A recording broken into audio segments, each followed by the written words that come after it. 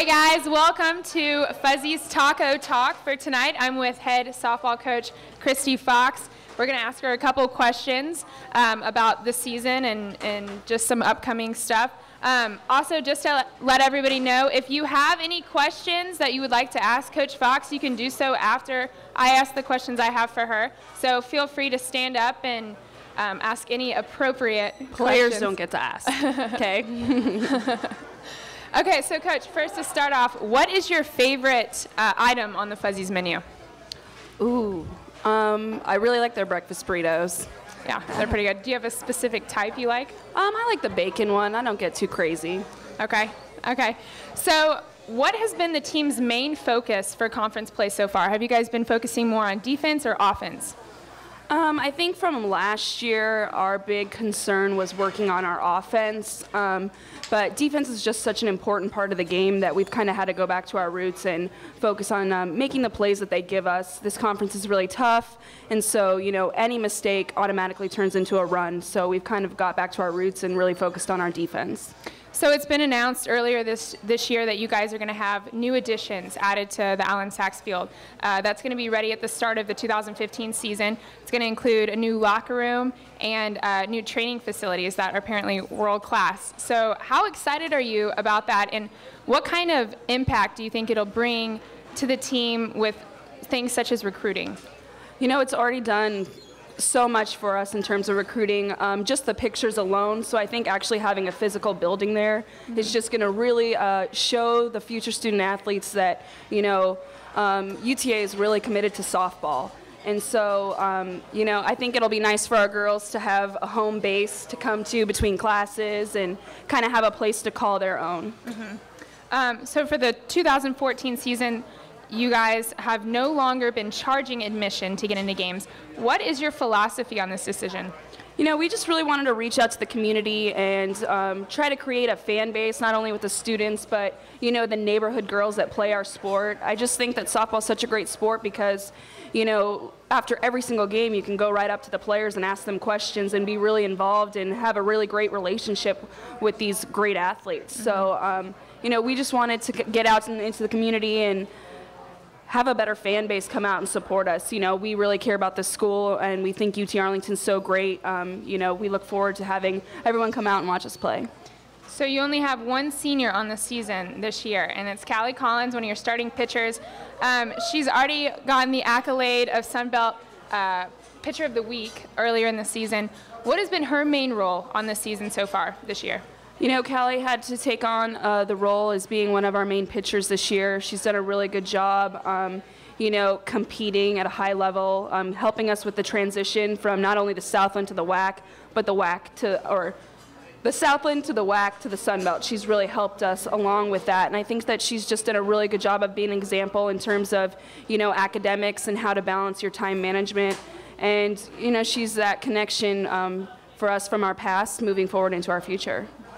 This is going to be a very busy week for you guys. You have a midweek game tomorrow on the road at Abilene Christian, and then you come back and you host a series this weekend against Troy.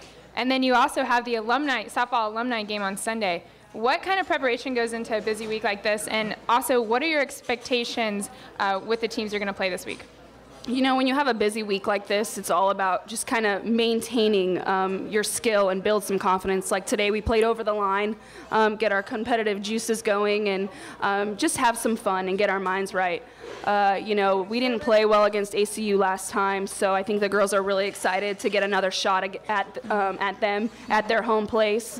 And, you know, we did do well against Troy last year, but it's a whole new ball game, and I know that they're going through their bumps as well into the Sun Belt. So this is going to be a really good weekend for us to go and compete and, you know, get some wins in our conference. Well, Coach, thank you so much for your time. Does anybody have any questions out in the audience that you would like to ask Coach? If that's not the case, we actually do have a couple that have been submitted through our Twitter. So some of our fans want to know, you played at such a high level at Arizona in college. What is your coaching philosophy to bring UTA to the next level? I think that playing at Arizona and playing for Coach Candrea really helped me understand that every player is different and every player needs different things to be successful. But one thing that never changes is that you set your expectations high and you have these high standards that the girls can strive to. Mm-hmm.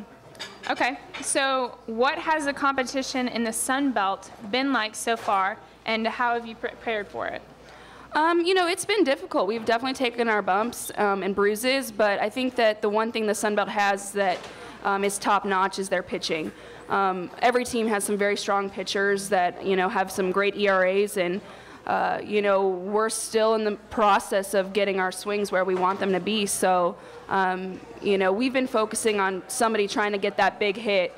We've left so many runners on base, and we've had so many opportunities. So, just having that person be clutch, and really that comes down to confidence. So this week's really been about confidence. Okay.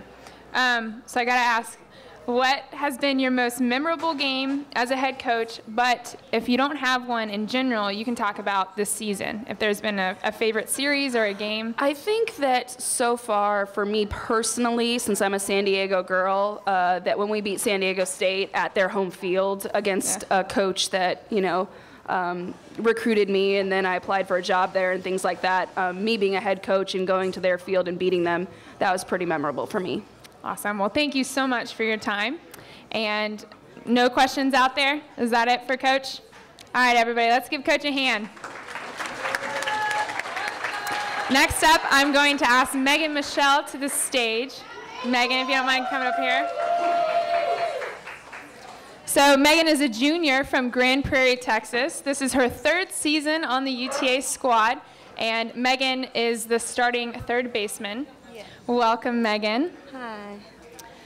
So you came in here as a freshman, so 3 seasons ago. This will be your 3rd season. When you got here, you guys were in the Southland Conference. Mm-hmm. Last year, we switched into the WAC, and then obviously this year we're with the Sun Belt. What has been the biggest difference you've seen from the Sun Belt Conference to the previous 2? The Sun Belt is definitely the most competitive that we've had. I feel like each year that I've been here, like, the competition has just risen, and the Sun Belt is definitely the most competitive that I've ever been in, and which is good because it makes us, that much better, and makes us want to strive for success more. And but yeah, the competitiveness is really big. So I mentioned earlier you only have one senior on the season, or on the team this season, Callie, but you're the 2nd in line for the most experience on the UTA squad because Nina is a transfer. So what would you say your leadership role is here on the UTA team because you're 2nd in line for experience?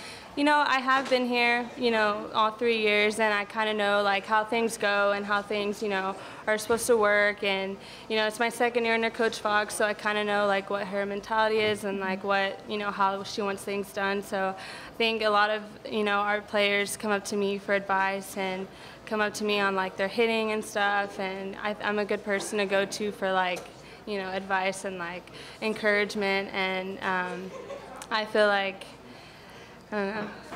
Yeah. So what is it going to be like to have the new facilities y'all are bringing in for the 2015 season? For your senior season, you're going to have that brand new locker room and brand new training facilities.